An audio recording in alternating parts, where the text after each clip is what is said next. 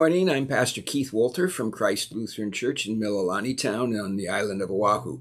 Welcome to morning prayer for Monday, March 21st, 2022. I'm going to do something a little different today. I am going to use morning prayer for individual use from the prayer book for the armed services. It's a little traveling book that you can actually take with you wherever you go. We have some copies. If you would like one, just let me know. It's full of great prayers and psalms and litanies, and it's got the small catechism in it. It's a pretty good book. I like the morning prayer in this. It's a couple minutes longer, but not too much longer. And I'd like to try using it once a week and see how that goes. And you can let me know how you like it. Here we go with the opening. O Lord, open my lips, and my mouth shall proclaim your praise. Glory to the Father, and to the Son, and to the Holy Spirit, as it was in the beginning, is now, and will be forever. Amen. And a morning psalm of praise, a psalmody, the 67th. May God be merciful to us and bless us. May the light of God's face shine upon us. Let your way be known upon earth, your saving health among all nations. Let the peoples praise you, O God. Let all the peoples praise you. Let the nations be glad and sing for joy, for you judge the peoples with equity and guide all the nations on earth. Let the peoples praise you, O God. Let all the peoples praise you. The earth has brought forth its increase. God, our own God, has blessed us.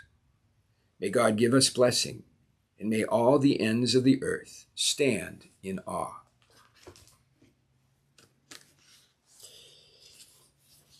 And the reading for today is the Old Testament reading from Isaiah that we read yesterday in church. Isaiah 55, one of my favorite passages in Isaiah. Ho, everyone who thirsts, come to the waters, and you that have no money, come, buy and eat. Come, buy wine and milk, without money and without price.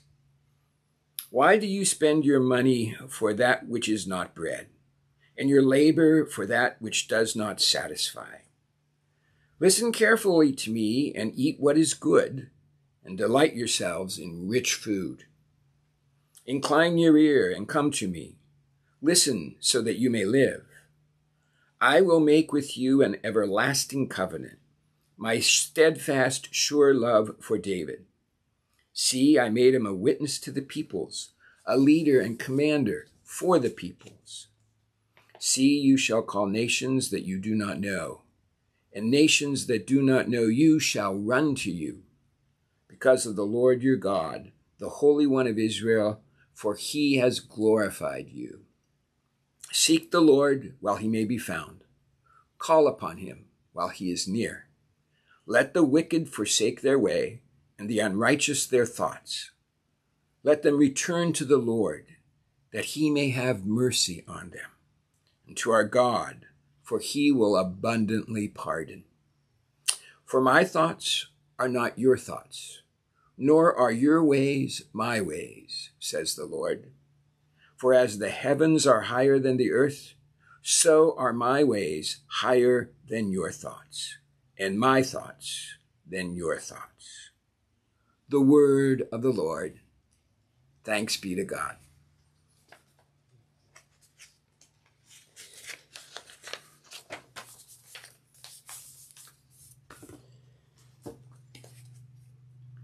Long ago, God spoke to our ancestors in many and various ways by the prophets. But in these last days, God has spoken to us by the Son. Epule kako, let us pray. Merciful God of might, renew this weary world, heal the hurts of all your children, and bring about your peace for all in Christ Jesus, the living Lord. Especially, I pray, for those who govern nations of the world, for the President of the United States, and for the President of the Ukraine, Joe Biden, Volodymyr Zelensky, for the people in countries ravaged by strife or warfare, especially Ukraine, and the peoples of Eastern Europe, and the peoples of Ethiopia. For all who work for peace and international harmony, especially Doctors Without Borders and Lutheran Disaster Response. For all who strive to save the earth from carelessness and destruction. We especially pray for all those organizations in Hawaii who are struggling to save our islands. For the Church of Jesus Christ in every land, for our own evangelical Lutheran Church in America, and for the Evangelical Lutheran Church of the Ukraine. O God, you have called your servants to ventures of which we cannot see the ending, by paths as yet untrodden, through perils unknown. Give me faith to go out with courage, not knowing where I go, but only that your hand is leading me and your love supporting me. Through Jesus Christ my Lord. Amen. Our Father in heaven, hallowed be your name. Your kingdom come, your will be done, on earth as in heaven. Give us today our daily bread. Forgive us our sins as we forgive those who sin against us. Save us from the time of trial, and deliver us from evil. For the kingdom, the power, and the glory are yours, now and forever. Amen.